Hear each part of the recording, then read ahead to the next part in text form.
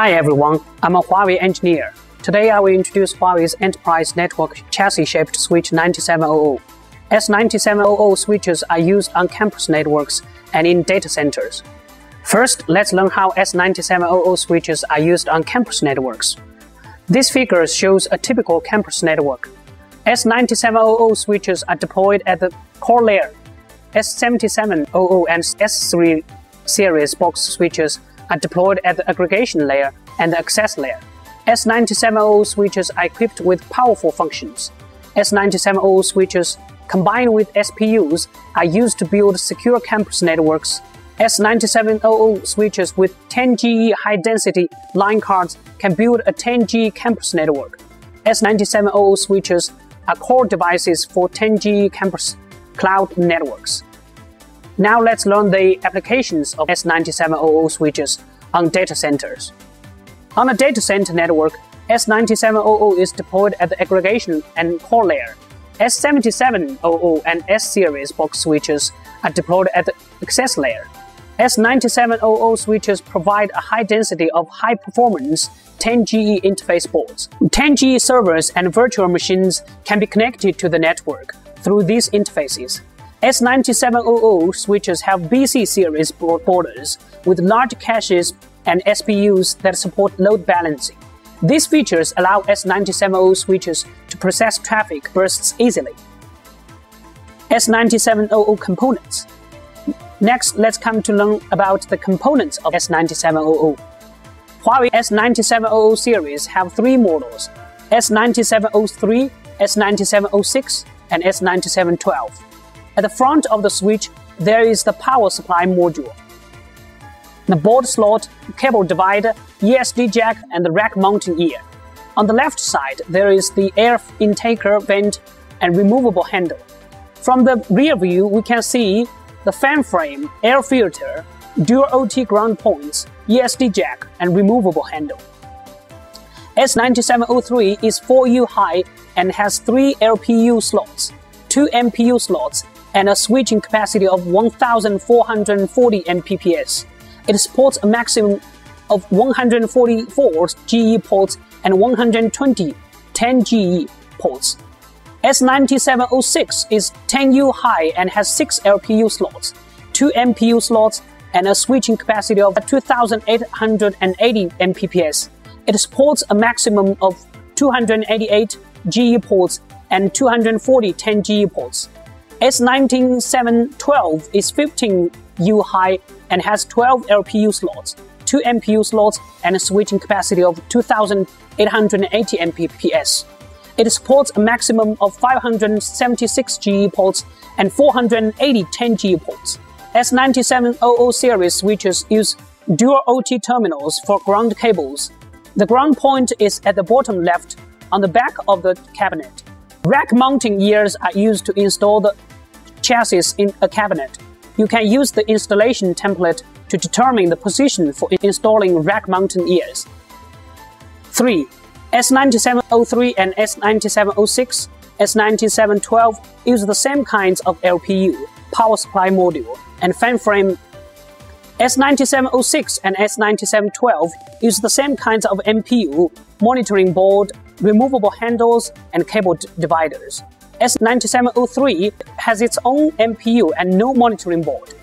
S9703, S9706, and S9712 have model-specific rack mounting ears and air filters. All three models use interchangeable components and a modular design to minimize spare parts costs. The modular design allows for device scalability without new custom investment. Switch structure. The S9706 and S9712 use the same system structure. The system is divided into 3 planes: data plane, control plane, and management plane. The SRU is the core unit for each of these planes. An SRU consists of a CPU, CBUS, LSW, and a switching fabric unit. The data plane is physically divided into several star HIG planes and is used exclusively for transmitting service data. An LPU sends a packet to the switching fabric unit of the SRU. And the switching fabric unit sends packets to the destination LPU. The control plane is used exclusively for transmitting service protocol data, such as routing protocol data. The control plane has its own dedicated channels for data transmissions. The LPU sends a control request through LSW to the CPU or the SRU. The SRU CPU processes the requests and returns a control command through LSW to the CPU of the LPU. The management plane is used exclusively for managing devices. The management plane uses the CAN bus line. CMU sends switch status information to the CPU or the SRU through the CAN bus line. The SRU CPU processes the information and uses the CAN bus line to send a control command to the CMU. This figure shows the hardware structure of S9700. S9700 uses an MCU as the main control board. The MCU has no switching fabric unit and integrates the CMU functions. S9700 differs from S9706 and S9712. On S9700, LPUs forward packets to each other, and the MCU monitors the device running status. Monitoring board. The centralized monitoring board is an indispensable switch component that works in one-to-one backup mode. This board monitors and manages power supply modules and fan modules in real time. If a switch does not have the centralized monitoring board, fan modules, and power supply modules, it cannot register, nor can they communicate with the MPU. System power consumption displays as only 400 W. New boards cannot be powered on. Fan information cannot be displayed, and the fans rotate at full speed because the automatic speed adjustment function is not available. Boards. S9700 supports S-Series, E-Series, F-Series, and B-Series boards. LPUs have three types of MAC specifications: A, C, and D. Class A supports a maximum of 32K MAC entries. Class C supports a maximum of 128K MAC entries. And Class D supports a maximum of 512K MAC entries. Each interface supports a rate of 10 GE. Each LPU supports a maximum of 48 FE or GE interfaces and a maximum of 40 10G interfaces. The space-saving LPU design is compact and uses the three-layer cabling approach. Interface numbering starts at 0. The direction arrow points indicates whether an interface is up or lower. Slot bandwidth. This figure shows the bandwidth for S9706 slots. Slot 5 provides 300 Gbit per second. The other slots provide 320 Gbit per second. This figure shows the bandwidth for S9712 slots. Slot 9 provides 140 Gbit per second. The other slot provides 160 Gbit per second. SPU board. Enterprises, network, and data center require high security and application acceleration. SPUs are designed to meet these needs. SPU boards provide a range of functions, including firewall, NAT, NetStream, IPsec, load balancing, and AC function. A firewall implements access control based on a control policy or a group of control policies. It controls and monitors untrusted network access to a trusted network. Physical firewalls prevent a fire from spreading from one part of a building to another. A network firewall prevents threats on the internet from reaching mainframes and key resources such as data on an internal network. The firewall filters transmissions before allowing them access to the protected area. The firewall can also serve as a control gateway that limits the access to the internet. For example, it allows specific internal users to access internet. Network addresses translation, also called address agent, translates private network addresses into public network addresses. NAT enables hosts on a private network to access the public network. NetStream is a series of unidirectional data packets that travel through network devices and have certain common attributes. Generally, A net stream flow is identified by the source IP addresses, destination IP addresses, source port number, destination port number, protocol type, service type, and inbound or outbound interface. NetStream provides enterprise users with higher bandwidth and predictable quality of service to help refine network accounting and management procedures. IP security is an internet security protocol that offers high-quality, encryption-based security for IP packets. Data communications between two parties are encrypted and the data source is authenticated at the IP layer. This protects data confidentiality and integrity and defends against replay attacks. IPsec protects data transmissions from the danger of information leakage. Load balancing is a cost-effective, efficient, and transparent method to improve the processing capabilities of the network devices and servers.